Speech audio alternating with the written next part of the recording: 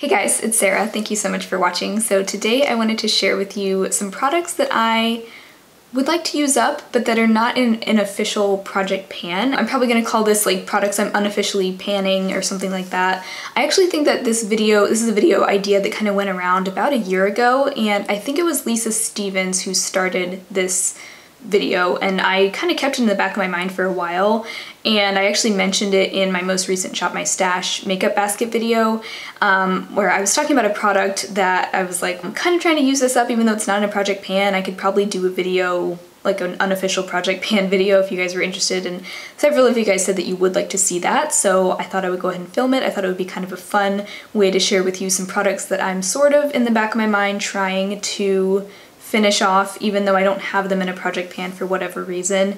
Maybe it just doesn't make sense to put them in a project because I would just use them up naturally anyway, but maybe some of these will actually end up being in a project pan eventually, who knows. So anyway, let's go ahead and get started. One product that I've been kind of sort of trying to use up is this Milani Conceal and Perfect Shine Proof Powder. I have it in the shade Fair. The reason it's not in a project pan is because this is the only pressed setting powder, face powder that I have in my collection, so I'm like, well, I'm gonna use it up anyway, so I don't really feel the need to put it in a project. But this is just not really my favorite formula for a face powder. It can tend to look kind of heavy and dry. I used to fly through face powders. Like, I think I've had this for over a year, and there was a time when it would not have taken me this long to use up one face powder, especially it being the only one in my collection. But lately, like today, I didn't even set my face with powder except for on my under eyes, but I used a different powder for my under eyes. And you know, when I do use it, I use usually a very light amount of it. I kind of might target it more just in my T-zone instead of putting it all over my face. And this is a powder that can kind of just look a little bit heavy, especially when it's over a foundation. But lately I've actually been using it a lot as a powder foundation because it does have a good bit of coverage to it. And I actually really enjoy it that way. I don't find that it looks heavy that way because it's not on top of a foundation. It's just on its own, and that way it does look a little bit more natural. So, but I do have quite a bit of pan showing on this, and I probably will have to repress it soon. But this is just something that I'm sort of trying to like speed up the process of using up because I'd like to just try something else and move on. But it's definitely usable. Like, I'm still able to make it work, so I'm not, I can't justify decluttering it. But yeah, that's one of those products that I'm, you know, trying to hopefully use up soon. The product that kind of started this video was the First Aid Beauty Ultra Repair Lip Therapy. This I've already cut open, and now that I've cut it open, I'm like reluctant to use it because it's just kind of grosses me out having to stick my finger in there. I really could probably put it into like a travel like container or something, but I don't really have anything like that, and I don't want to go to the trouble of buying one just for this. So I'm just kind of trying to push myself to use this up before it really like dries out in there. But this is a really nice lip balm. You'll hear my thoughts on it in probably an empties video, hopefully this coming empties video. I really would like to get this used up by the end of this month. So that's one of those things that I'm like, okay, let's hurry up and use this up because it's gonna get gross if I don't. Next product that I'm unofficially panning is the e.l.f. This is the e.l.f. Natural Glow Face Palette. I'm really mostly just focusing on trying to finish up the bronzer and the highlight. There's really no hope on the blushes. Honestly, I'll probably end up decluttering this once the bronzer and the highlight are done because these two blushes aren't particularly special to me. They're nice to have when I'm traveling. It's nice to have all those things in one palette, but I use bronzers and highlighters at a much different rate than I use up blushes. So anyway, I've already repressed both the highlighter and the bronzer, and I've actually hit pan again on the highlighter. And I really love both of those. I almost wish they were just in a duo so I didn't feel like I was wasting the blushes, but the highlighter is really subtle, but kind of sneaky. Like it'll sneak up on you, like you think it's not showing up, and then you kind of look in the mirror and you're like, oh wow, like I'm definitely wearing highlighter. And the bronzer is really nice because it's matte. It's kind of a light bronzer, but it's not overly orange like a lot of light bronzers are. And it's just a solid bronzer. So it's probably my favorite bronzer that I have in my collection right now. I am kind of hoping to use those two things up eventually, especially because now I'm not focusing so much on the Lily Lolo Sculpt and Glow Duo because I finished up the highlighter. So now this has like been my go-to highlighter.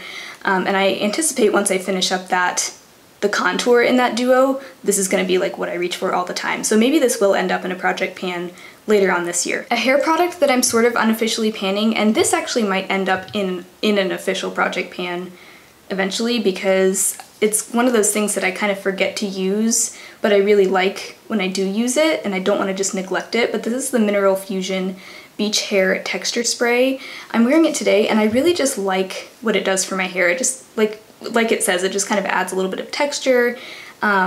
I don't know, I feel like when I spritz this in my hair just instantly looks a little bit better than it did before. So I'm a little bit more than halfway done with this, and I don't know, I'd like to just continue making a point to use it because I like when I do use it, and there's no reason for me not to use it.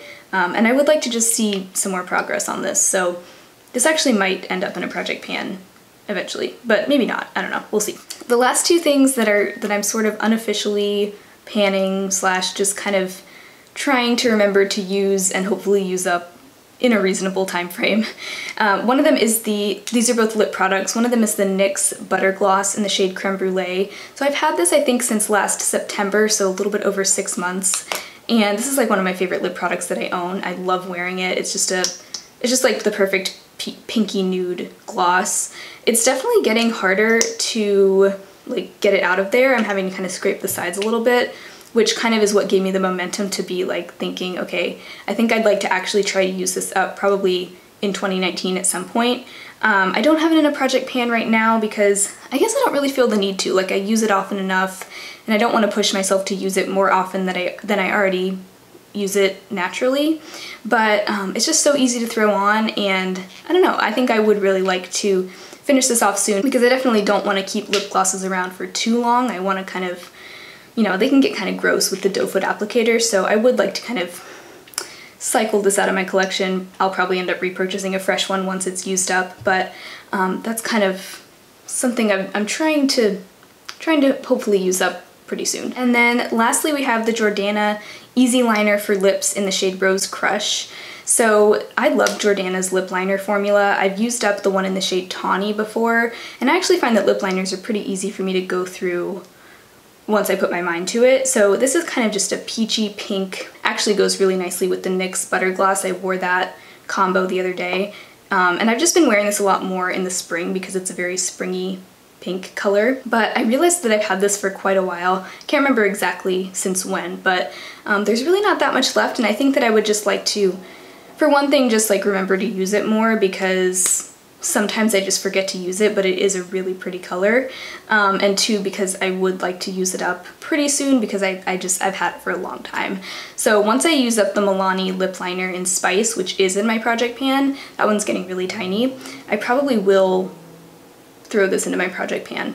I just don't really want to have 2 liners in my project pan at once, although maybe that wouldn't be a bad thing. I don't know, we'll see. So those are all the products that I'm kind of unofficially panning right now.